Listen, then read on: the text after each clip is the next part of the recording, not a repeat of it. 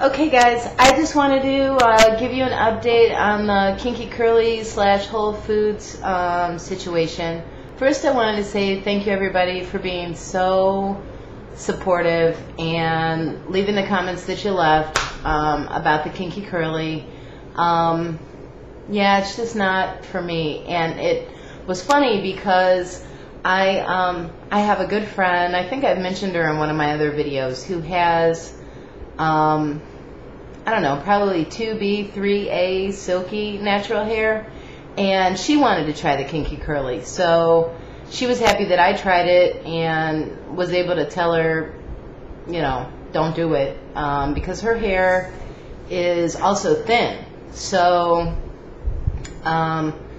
you know, it just, I don't think it would have been able to you know, withstand the weight of the Kinky Curly. But anyway, so let me tell you, I'm in love with Whole Foods now because they took it back. They gave me a credit with no problem. And get this, the gentleman that was there told me that he doesn't know what's going on. He doesn't know if they changed their formula or what, but he's been getting a lot of those back. As a matter of fact, he pulled another jar out from underneath the counter where the return area is and showed me another jar that somebody returned like yesterday or the day before, I guess. So, you know, I explained to him, I said, I don't think it's that they changed their formula. I think it's just that, you know, it's all the rave in the natural hair community and people are trying it, but it's one of those thin things that's too expensive to try and then have not work. Plus you get this big giant jar of it, and if you're never going to use it again, it just seems like a waste.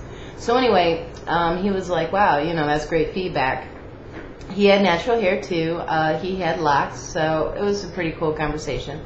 Anyway, they gave me a credit, took it back, no questions. He said with used bath and body products, all they ask is that you have your receipt if you've used it. If you haven't used it, then I guess you don't even need a receipt. So it worked out, and I got 2 bottles of my EO leave-in conditioner. They didn't cost me $40. It was like $17, I think, for 2. But these will last me for a couple months, and I'm good to go. So again, I just want to say thank you everybody for your support and give you an update and let you know that Whole Foods rocks. All right, bye.